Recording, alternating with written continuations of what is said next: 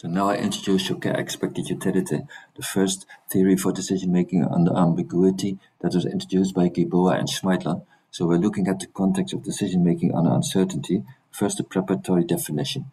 Capital W, I call it a weighting function or event weighting function if the following things hold. First, maybe this here, I hope you know this is the notation for the collection of all the subsets of the capital S. So this is the set of all the events. W function set to each event, it assigns a number between 0 and 1 in such a manner that the empty event gets weight 0, the universal event gets the normalized weight 1. We have modernity with respect to set inclusion, so a superset has a bigger weight. This generalizes probability measures. Probability measures are the special case where additivity must also be satisfied. These functions need not satisfy additivity. So with that preparatory definition, I'm going to define rank-dependent utility for decision under uncertainty. By the way, rank-dependent utility is another name for expected utility. They mean the same thing.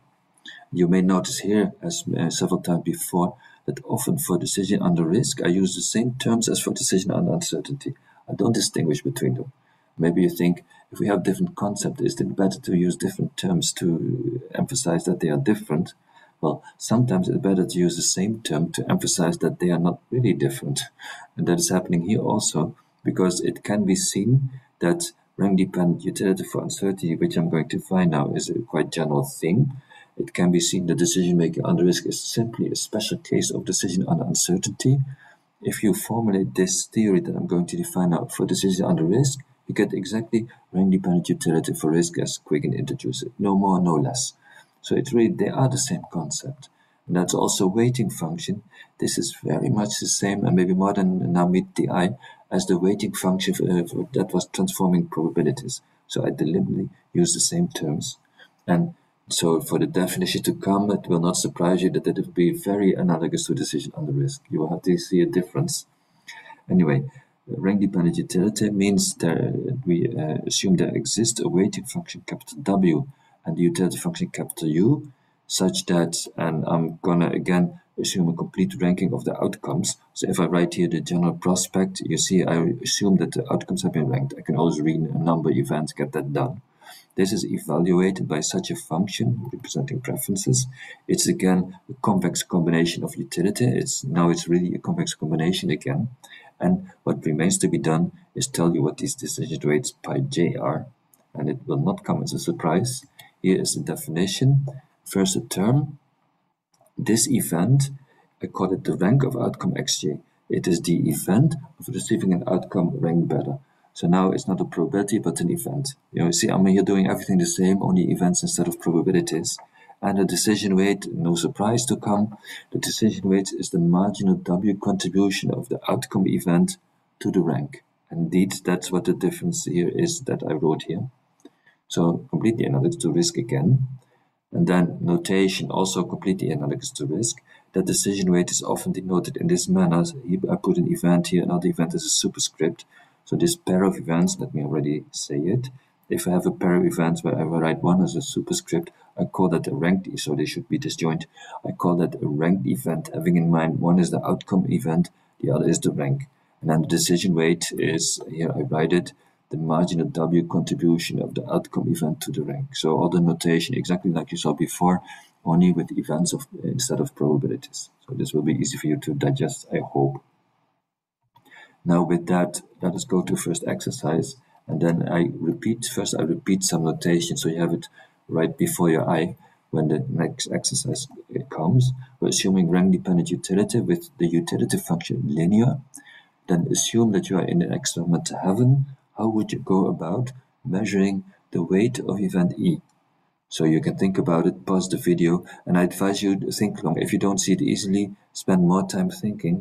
Look again more at the formulas that we just defined and try to see how it works. And then pause the video, work on it, and then come back.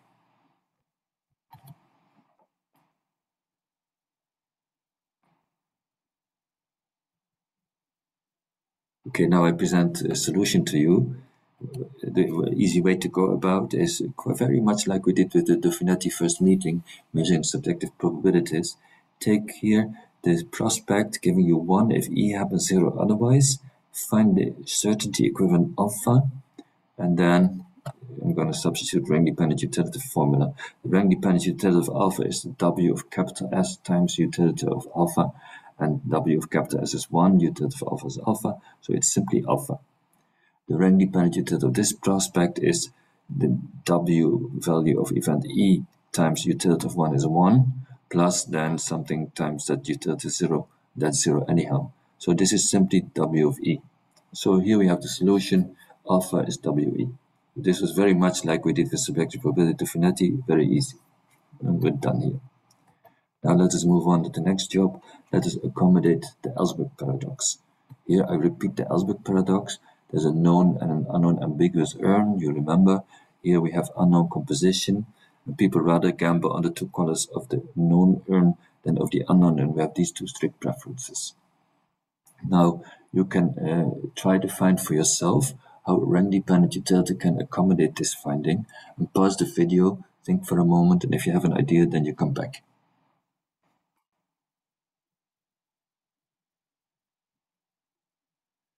Okay, now I'm going to show you the solution, and I write, so here we have the rank-dependent utility. This prospect must be bigger than the rank-dependent utility of that prospect. The rank-dependent, I'm going to assume utility of 0 to be 0, so then the rank-dependent utility, this prospect is simply the weight of that red event K times utility of 20 euro. The rank-dependent utility of this prospect is the weight of that event times utility of 20 euro, but the utility of 20 euro drops. I didn't even write it. So I immediately get, well, almost immediately I get this inequality. For the black color, the same. Now we have this inequality in terms of the W function that follows. Well, we had it before with probability, and then we could not accommodate it because the additivity restriction of probability was too restrictive to get this done. But here with a non-additive weighting function, we can very easily get it done. Almost any weighting, you can very just, for instance, we can take for the known events, we can take the weight equal to 0.4. Well, these events have objective probability 0.5, but often empirically we find that people are a bit pessimistic, so the weight can be a bit more. This is what you find empirically typically, weight 0.4. And then for the ambiguous event, the weights can be lower. So people like ambiguous events less, so the difference between these two is a sort of an index of ambiguity aversion. You can just, with the W, non-additive W function, you can get this done with no problem at all. So this was an easy job, an easy victory that we got here.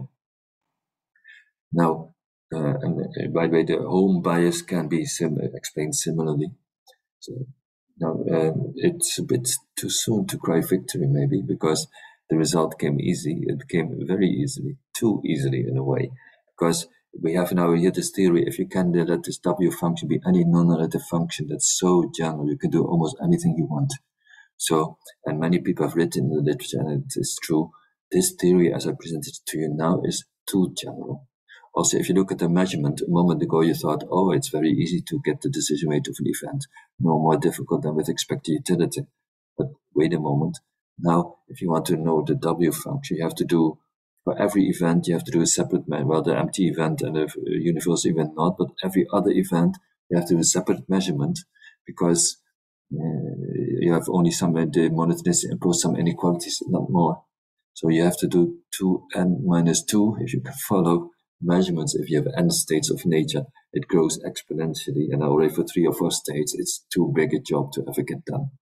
So people generally, and also here I can accommodate the Ellsberg paradox, yeah, but this theory is so general. So people generally agree that this theory, as I presented it now, is too general. We need to find restrictions, sub-cases that are tractable and still empirically realistic, and what kind of work is going on that point. You shouldn't, maybe you think so that means that the theory that Gilboa-Schmeidler introduced was not a good theory. But that's not true. It's a good starting point, a very good general starting point, making it easy for people to find restrictions to follow up on that. This holds for many other ambiguity theories. Also, for instance, multiplier theories, sets of multiplier are way too general to be tractable. But special case can be developed, and people do that a lot. So these are general theories, but they are still very useful to start from. This was a very big, important innovation. It's one of the biggest moves in decision theory, in fact, because before people had no idea how to handle ambiguity, and this opened up the door. Anyway, with this definition, I'm going to finish the material of this meeting and getting tractable theories and doing all kind of work with ambiguity, but also presented to you many other ambiguity theories that were invented after my book appeared in 2010, because we're quite farther in future. Those things will be discussed and presented in the next and last meeting.